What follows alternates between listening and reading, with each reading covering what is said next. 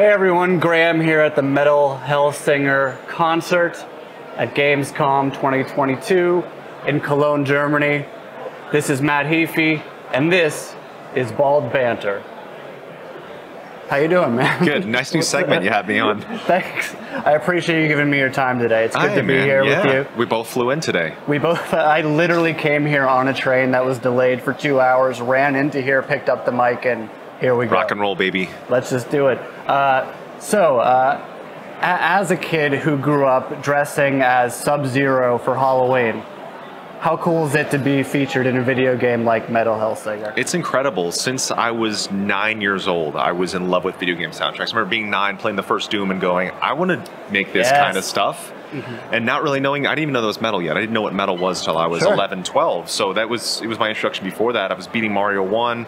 I was 4 or 5 years old. I was doing like old school Twitch where I would have my mom videotape me beating Mega Man, like all the different Mega Mans, all the different Marios or Donkey Kong Country, and have her film the ending. I never watched them. My sister has all the videos, but that was like old school Twitch style. I should get those out someday. But it's amazing. It's amazing that I was able to perform on a video game, an original song that they wrote for me with my voice in mind. And actually, I love singing the song and seeing the lyrics. Like I don't know if they did it subconsciously or on purpose, but they're pulling on a lot of lyrics I've used throughout my history in the song, which is really cool.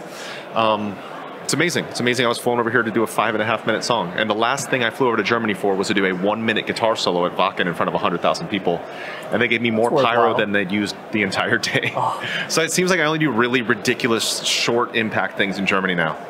Absolutely. Did you see what, I think it was Amon Amarth, did you see them play on top of the voice? Yes. Oh my God, that was amazing. So cool. It's amazing. Wacken knows how to do it. Yes. So, I mean, with this video game, it is a sort of a mix between, let's say, the new Doom games and like a Guitar Hero type game where you're rhythmically killing a bunch of monsters. And so tell us about how the song sort of is interplay with the game.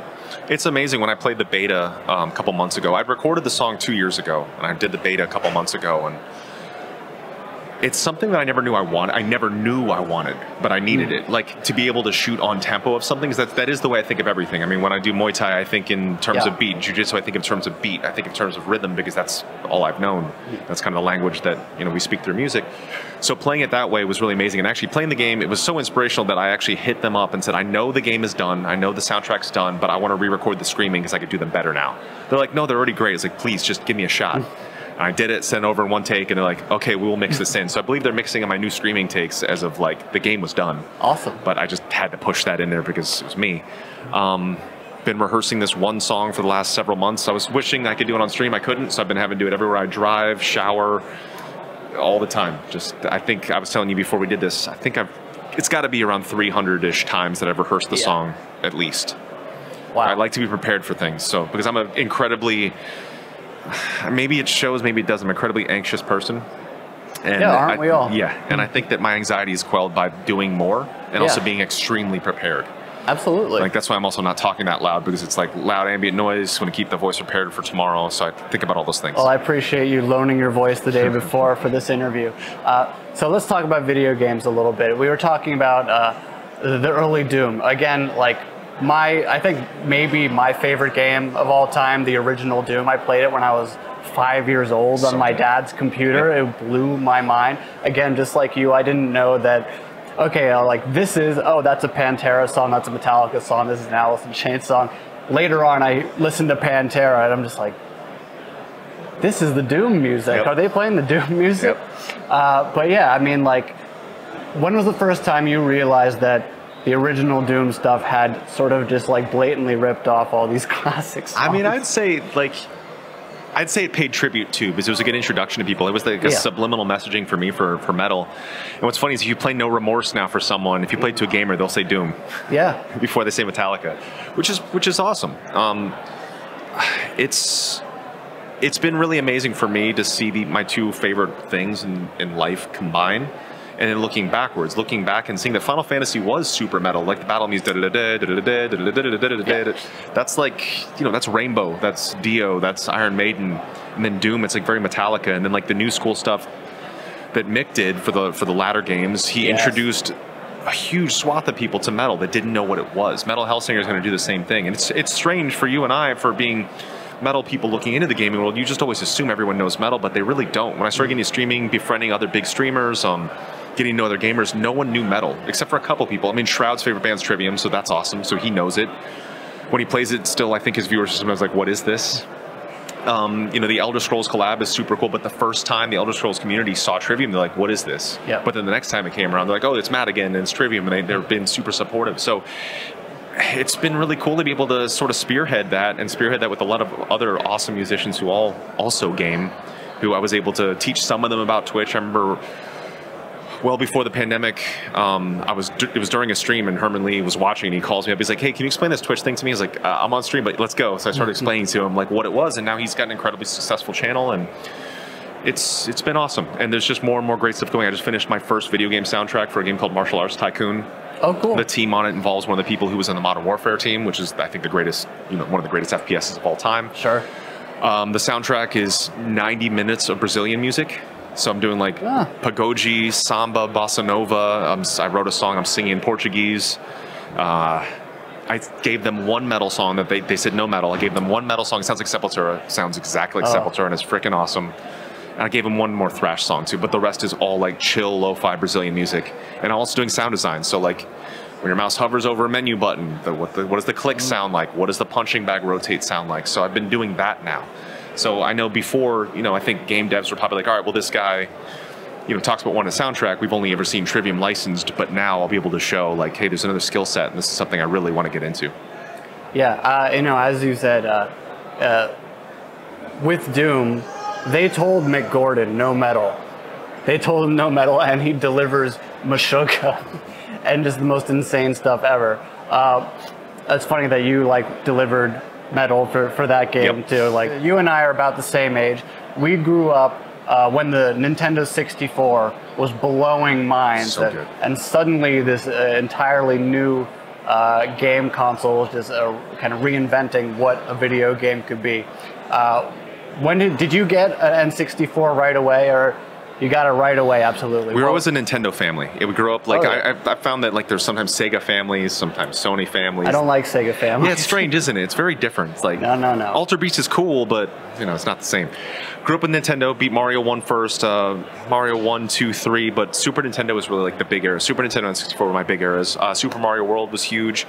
I loved Donkey Kong. I remember when Donkey Kong Country had the making of VHS. We taped it off TV, and I'd watch it all the time. Yeah. I was so into the making of. My family would love Donkey Kong Country, N64, Mario 64. I think is one of the greatest games of all time. Oh, absolutely. Goldeneye is arguably one of the greatest FPS of all time. Yeah. I was the jerk who'd always pick Odd Job and Proximity Mines. Son of a bitch! Why would you? You cannot ever pick Odd Job. Do you know the Proximity Mine trick? So you pick Proximity Mines for your free for all. You throw it on the crate. You pick the crate up. When it respawns, there's a proximity mine that you can't see on the crate. And son of a I bitch. was very, very evil in that game. So Goldeneye was the main one. Loved RPGs, obviously Final Fantasy 2 and 3, which were 4 and 6. So Final Fantasy 7, 6, and 4 were my favorite. Music was hugely inspirational on me. Our live show, we've used Sephiroth's theme, Divinity for Trivium. I referenced the Calamity, which is Genova, which the song isn't about Genova, but it's kind of like a double play. And then going from there, Modern Warfare 1 was, I think, the greatest FPS of all time. But the childhood, 7, 6, 4, and 9. I love Chrono Trigger. Mario RPG was amazing as well. That was a super, super fun, underrated game. So many good games. And since my later years of getting on Twitch and stuff, I first started with Fallout 4, then Overwatch, Fortnite. Love Fallout 4 Fallout 4 is very good. A ton of Doom on tour. Doom I like to play off stream actually on tour. Because I could just sit there and just enjoy Doom it. Stuff? Or even Gordon's Dooms, and just enjoy it that way.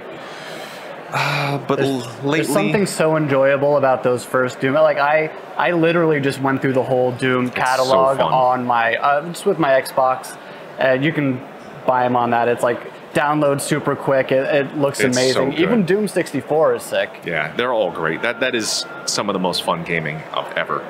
If there was some way to mix it, because I love COD Rebirth. That's what we play a lot with our band and our close friends. There's got to be some kind of Rebirth mode for Doom. I think that'd be so fun. Yeah. Yeah, get the Doomslayer in there and get a bunch of them and kind of have like a rebirth resurgence mode. That'd be really fun. That'd be really cool. When you were growing up, did you have the friends come over, order the pizza, oh, yeah. BYO, N64 controller, yes, split screen, split screen Mario Kart battle type shit? Was that Goldeneye? It was Goldeneye at first, battle, Halo, okay. Modern Warfare 2, and then when we were at Van Band, I remember our first tour, it was God forbid, Scars of Tomorrow, and Trivium, and All That Remains, co-flip-flopping the first and second slots. We played a lot of Halo split screen on the tiny little conversion van TV, and everyone always gets so mad because I'd win a lot. You weren't playing Odd Job with them, were you? If you play Odd Job, you should be punished and playing Jaws next. Yeah.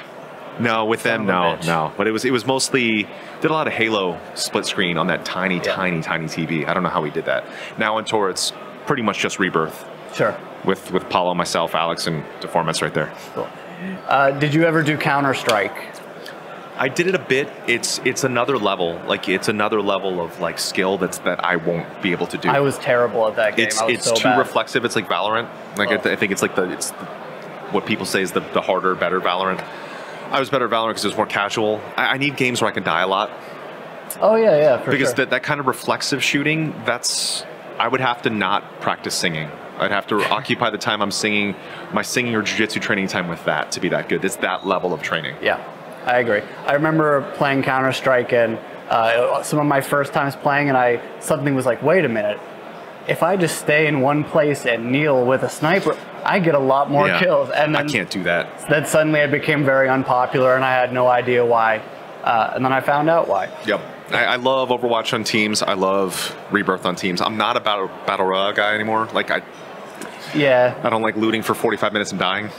No, I hear you. Yeah. I played like multiplayer Doom 2016 for a little bit. That's tough. It's really tough. Yeah, I had some fun doing that. It's really tough. Yeah. There was a QuakeCon a year that I played QuakeCon for my stream room, and they had me play Doom as well, but on Nightmare mode in front of 80,000 people. After playing the song, Jeez. Luckily I did okay, and people were like cool about it. So that was interesting. That's a lot of pressure going on Nightmare on any Doom game with 80,000. That's 80,000 of the most intense Doom fans in the world watching. They were setting you up. Yes, maybe that was the tryout. All right, Mortal Kombat. Who's your character? Sub-Zero. Always been Sub-Zero. Sub-Zero is always my favorite. Yeah, it was always Sub-Zero. I liked Scorpion as well. Actually, that reminded me, I loved Street Fighter 2 as a kid. Oh yeah. Marvel, Capcom. I was always Ryu for Halloween. Ryu and Sub-Zero are the two that I would alternate. Very good. That Sub-Zero costume doesn't still exist, but there was a dinosaur costume my mom made me when I was 4 that my kids still wear now that my mom made me. It was in perfect condition. Oh my God. Yeah. It's amazing. Yeah. All right, so what are the games now that you're obsessed with, if any? Metal Hellsinger for sure. The ones that I play off tour. I mean, I've been getting ready for so many things that we just did my foundation's charity show a week ago, so I was preparing nonstop for that. That's for my local children's hospital, and then preparing for this. So I haven't really been playing too many games, and plus I've been doing the soundtracking stuff on stream as well. But when I can play Rebirth, Doom off stream, Magic the Gathering, which I'm able to, it's amazing. I'm able to do stuff with Magic the Gathering, with Elder Scrolls, Metal Hellsinger. It's been good times. What's your color deck for Magic? Man, I'm kind of undecided, but I think because of what I do, black is cool. I gotta go black. But the way my personality is and the way I live my life is probably white. Like good and kind. You can mix the black and the white together for a pretty killer deck. Yeah. Yeah. But it's cool. So I did some soundtrack stuff for them, which has been amazing. That's great. Yeah, it's been good. And then just did a sea shanty with Elder Scrolls, and hopefully we can do some more stuff with Elder Scrolls soon. They mentioned something about an NPC, so hopefully we do that. Oh, you're gonna be like. I hope so. Let's make it happen. Inner Corpse Grinder was an NPC. For World of Warcraft. That's right. Yep. And so hopefully with ESO, we'll see. Thank you so much, man. I really appreciate your time. Metal Hellsinger, September 15th. Check out the game, check out the soundtrack featuring Matt Heafy.